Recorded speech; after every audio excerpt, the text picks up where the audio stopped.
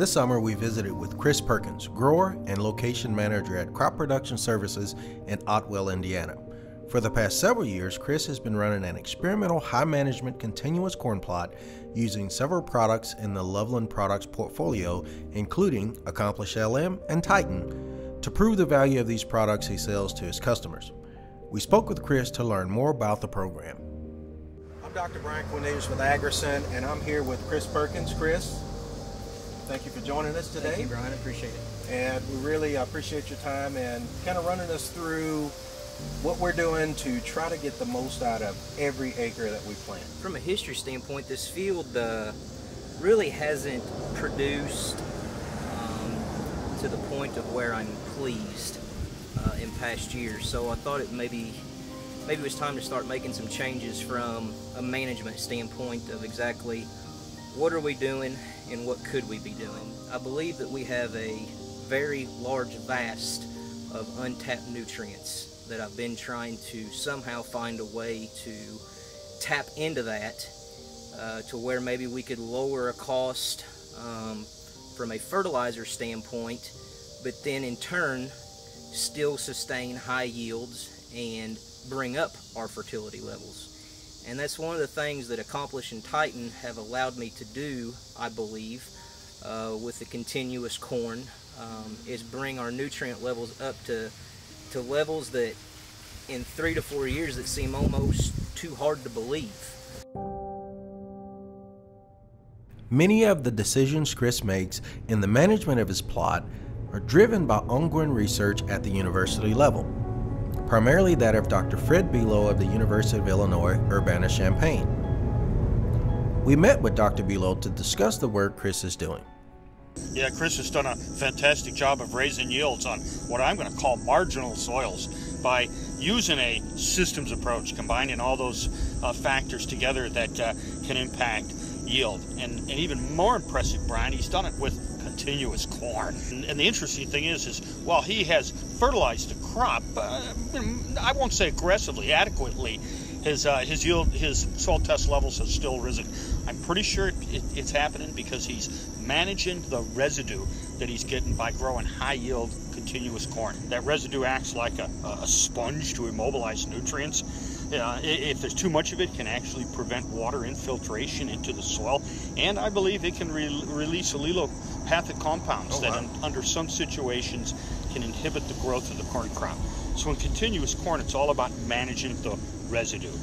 So one of the things that Chris does exceptionally well is he manages that residue so that it releases more of those nutrients in season throughout the whole season. And I think that having to stimulate the biological activity of the soil than to actually help degrade that residue. If you think of the soil, it's sort of a living organism. Right. And anything that you can do to make that residue more attractive to the microorganisms that are in the soil, that's going to really help its degradation and the release of the nutrients that are within it. We wanted to learn more about how Chris has tracked his progress this year and what kind of results he has seen from using biocatalyst technology in his residue applications.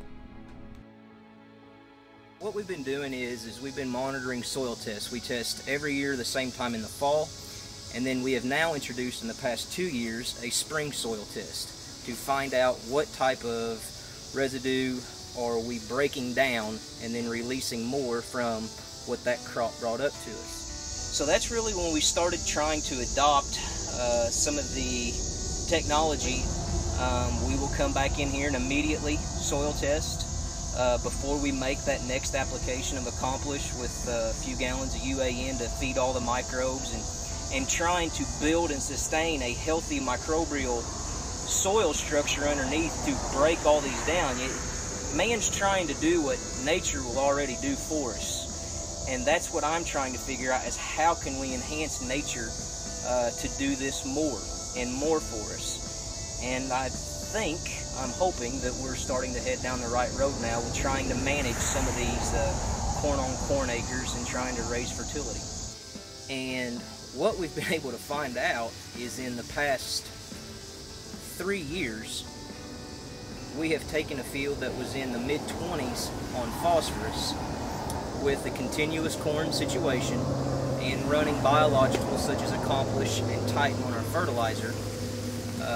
We've pushed those levels to over 150 pounds. We have all of these nutrients from my dad, from my grandpa, heck, probably even my great-grandpa. And that's what we think has come in with the Accomplish technology from the standpoint of being able to break those down for us and to continue on through the new crop.